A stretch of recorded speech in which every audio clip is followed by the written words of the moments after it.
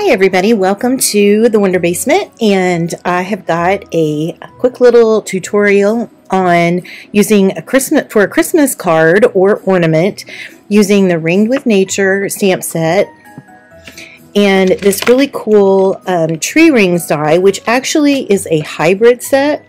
So it comes along with the 3D embossing folder, and you can actually put the dies in the embossing folder, put the paper here, run it through, and you will get all of these pieces cut out and embossed, and it's really a fun die. So it's kind of cool. I'm going to show you that, and this is the stamp set we're going to be working with.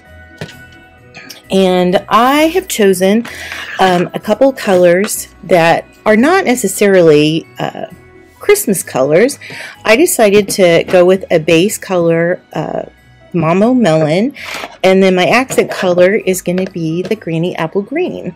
And we're going to pair this with some shimmer cardstock and some embellishments. So let's get started. Okay, the first thing I'm going to do is I have my poinsettia from the stamp set mounted on my my acrylic block. I am going to stamp this randomly on the front of my card. This is going to be my card base. This is 4 inches wide by 5 1/4 inches long. And I am just going to randomly... Oh, when this happens, sometimes that tells you that you need to have a little bit of a spongy bottom underneath your, or base underneath your acrylic ink. Our stamp mats are great for that. So I'm just going to lay this down here. Actually, I'm going to put that under my paper. Let's see if I can get this. Sometimes you can get it, with the Stampin' you can always get it exactly, but sometimes you can get it when you're using the photopolymer. So I'm going to give it a try. I'm just lining up my stamp, and I'm going to press down, and we'll see how that looks. Not too bad. So what it tells me is that because the photopolymer doesn't have any actual rubber underneath here or sponge cushion underneath here, sometimes it will just not get enough, will not get enough pressure on the top, and so that's what happens. That's what that means when you're using photopolymer. If you're not getting a complete image, that's probably why. So I'm just going to go finish this, and you'll see as I'm stamping with the spongy, with the Stampin' mat underneath me, it's going to stamp beautifully. Just going to take, I love this poinsettia, and I decided to go with the poinsettia just because it was staring at me and I needed to stamp it. Okay, see right here where I didn't stamp all the way when, or re-ink all the way when I re-inked this. So again, we'll see if I can do it 2 times in one card. Sometimes that's asking a lot. There we go. So you can see how photopolymer does lend itself to correcting mistakes that you might have in your just general stamping. So, okay, the next thing I'm going to do, I'm going to take my saying, which is Merry Christmas. And again, these all come in the Ringed with Nature stamp set that's available in our Holiday 2022 mini catalog. And it has anniversary, thinking of you, get well soon, Merry Christmas, and it's got all of these images. So it's really a fun all-around set. So what I'm going to do is I'm going to take my Granny Apple Green marker, which this is the same ink or same kind of ink that is in our stamp pads. So I'm just going to take the brush tip end, and I'm going to just do the Mary, and then I'm just going to randomly put my Mary in between my poinsettias. I really love these colors together. I kind of am a more I don't know, sometimes I like real traditional colors, and then other times I like some kind of trendy and more whimsical colors for my Christmas decorating. It just kind of depends on what kind of mood I'm in. And that can all be in the same house. You know, I mean, I might have a whimsical tree and I might have a couple traditional trees. You just never know. It's what really mood strikes me when I'm decorating, which it's going to be here before we know it. I can't.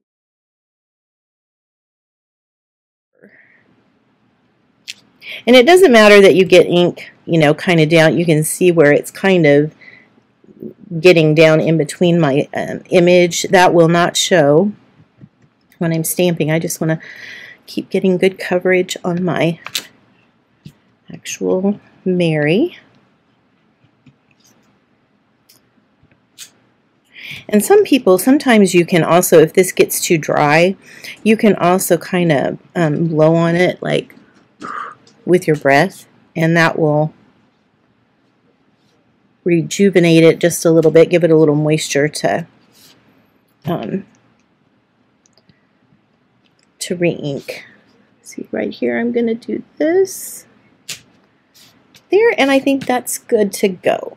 Then what I'm going to do is I am going to take, I'm going to go ahead and use my Granny Apple stamp, or Granny Apple Green ink pad to make an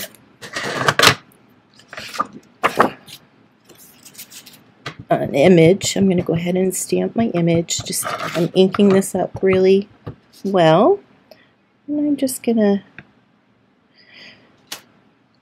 right down like that.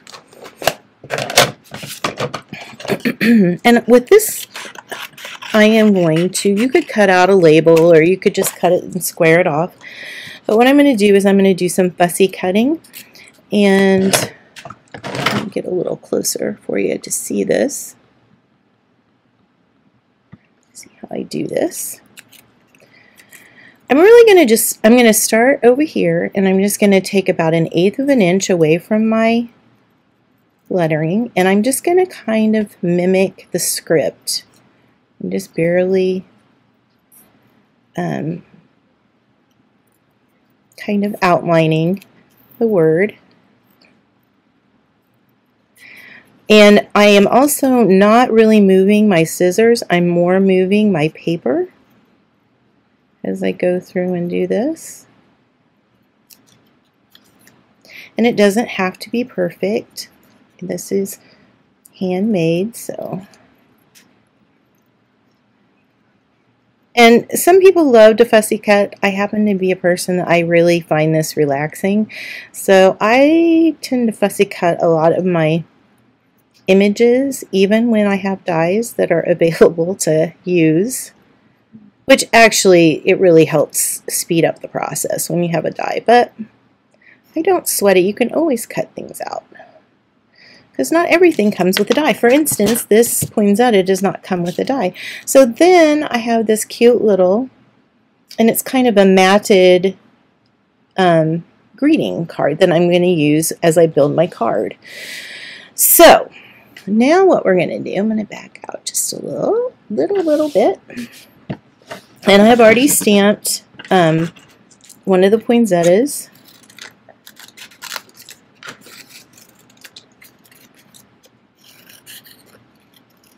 But again, I'm going to fussy cut, and I'm doing it pretty much the exact same way. I'm just curving the tips of my flower and leaving about 1/8 of an inch, maybe 1/16 of an inch of edge around my flower.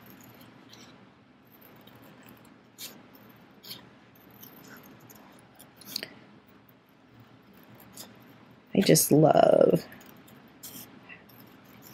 to fussy cut. I love it, and then when I'm making a bunch, I'm kind of like, maybe I shouldn't have done that. But it's a fun thing to do while you're just listening to the TV or the radio or Christmas music, whatever your pleasure. So there you go. So now I've got these two pieces that I am going to use for the front of my card. Now, the next thing that I want is I want to get my wood pieces cut with my 3D embossing folder. I'm going to show you how that works. I'm going to set this aside for a second. And I'm going to bring the old embossing, cut and emboss machine. So what we're going to do is we're going to take our 3D embossing folder and we're going to lay our die right in this crevice. It kind of fits in a crevice. Then we're going to lay our paper here. I think I'll use this one. I'm just going to fold this over. Now I know I'm not going to use this. I'm not going to use this bottom piece. I'm just going to use one of these pieces. So I'm not going to worry about that being the paper being a little bit short. And then I'm going to take my gray, my number 4 gray plate, and that's what you use. And so it's just the cutting plate and the top, the gray number 4, and I'm going to roll this through. It's so cool. I can't wait for you to see it. And you can see now we have cut pieces that are also embossed. You can see it better this way, I think. Kind of this way. So this is so cool. And I'm using shimmery white cardstock because I want this to have a little bit of shimmer. And this is what I mean, this cut off, this little end. But see, it does emboss the rest of the page. So you could leave this whole and not use this, and you would have a cool wood background. Okay, so the next thing I need to do, I have my my little wood pieces. The next thing I need to do is I need to put, I need some leaves from this particular set of embossing dies. So I'm going to just lay my cutting plate here. I'm going to put my shimmery white cardstock. This also comes so that you can cut actual shapes out of the wood pieces without embossing. So that's kind of cool. You could put sayings and things like that in those. And then it has all of these cute little guys. It has some berries. It has a little acorn, which is adorable. And then it's got a bunch of different leaves. And we are going to use these leaves, the long ones, and I think I just used the long ones. We're not going to use the shorter ones, but we are going to use the berries. I'm going to get a couple of those. I'll have to run it through a couple of times. And then this piece, if you're wondering what this little piece is, this is actually a piece that can go, let me put it on the brown. So here's the brown, or I did it in craft. And this is just a little piece to put in the center of your wood that just sort of gives it more realistic look. So you would just run that through and cut those out. That was a curiosity because we weren't sure exactly when we got this. And this also has, like, the acorn is an emboss and a cut. So it's going to give your acorn a little bit of texture. So that's kind of fun. And, okay, so I'm going to put these up. So we're really just going to use these 3. So now I'm going to get ready to and put my card together. So I've got about 6 of the little twigs, and then I've got 2 sets of berries, and this is cut out in the shimmer. So this is the shimmer white is the card base, it's the pieces here, and it's the log pieces. I've cut out just fussy cut a poinsettia, and then I've also fussy cut my Merry Christmas. This is also on shimmer white. So kind of shimmer white is my other color along with Melon Mambo, and then my accent color is the Mary. Put this onto my card base. I'm going to actually use some of this gorgeous white, what do they call it? Just a frayed ribbon.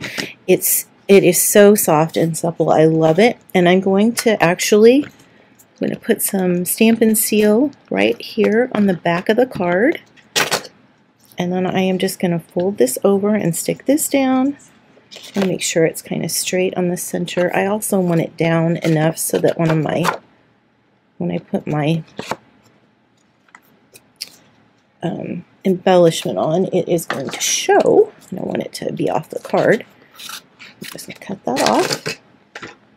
And then I'm going to use some more Stampin' Seal, and I'm just going to put this on the back of my card. And then I'm just going to make sure that this area is even. So here we've got our card, and here's my little wood piece. And basically what I'm going to do is I'm going to take my cutout of my poinsettia, and I am just going to put a ton of adhesive all the way around the edges, because what I'm going to do is I'm actually going to, I'm just going to kind of build a little poinsettia arrangement. So I'm going to take these pieces, and I'm just going to see if I have this sticky everywhere, then this will stick easier. So I'm just going to take and put a couple of these on here. And now if you don't have it everywhere, you may have to add a little more onto the back of the ones you're sticking on, but I think this is going to work. So there's my berries, and I want a little bit of berries on this downside down here. Just like that. How cute is that? And then what I'm going to do is I'm eventually going to adhere it on here. So now what I'm going to do is I'm going to turn this back over, and I'm going to take some Stampin' Dimensionals, and I'm going to lay it, and I'm probably going to use maybe 3 or 4 of these. It's overkill, but I'm just kind of covering up where the adhesive is not got anything on it, and then that will also adhere those little pieces really well. Okay, so now what we're going to do, so I'm just laying this kind of on here. I haven't attached this yet. Just lay this down. Let's see, I want my poinsettia just kind of play around with it till you get it where you want it. And then I want to put the Merry Christmas kind of right through the center of my flower. So in order to do that, you can either use the tiny adhesives that we have, or I'm actually just going to take one of my dimensionals and I'm just going to cut it in half, and that's just about the right diameter or right width to go right in here. And I'm going to put right here so it doesn't show through on the other side. So I've got that sticky. I'm just going to lay this down right on top of that, which I love the way that's looking. I think that is so pretty. I'd be so excited to get that. We're not quite finished, but we're getting there. So I'm going to take and put a dimensional. I want one right up here. And then I'm going to kind of go across the, I want to go across the ribbon. So I'm just going to put that right there. And then I'm going to take one, and I'm just going to go ahead and take the backing off and just lift that up and stick that right down. So now I've got it exactly where I want it. Okay, now it needs a little bit more sparkle. It's coming together and it's pretty, but and you can see the shimmer through the ink and on the paper. But I'm going to use some of our iridescent pearl basic jewels, and I'm just going to kind of, I think it needs some pearls. Let's see, I think I'm going to put the big pearls in the center of the poinsettias. Just like this.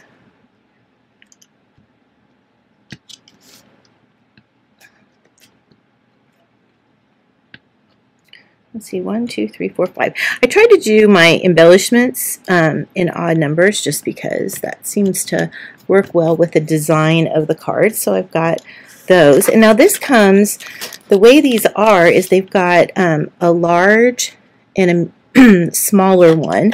And I'm going to put some of these smaller ones just on the berries.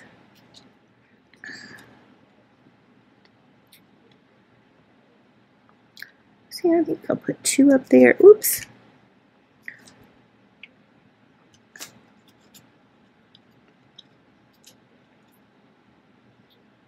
There we go. And there you go.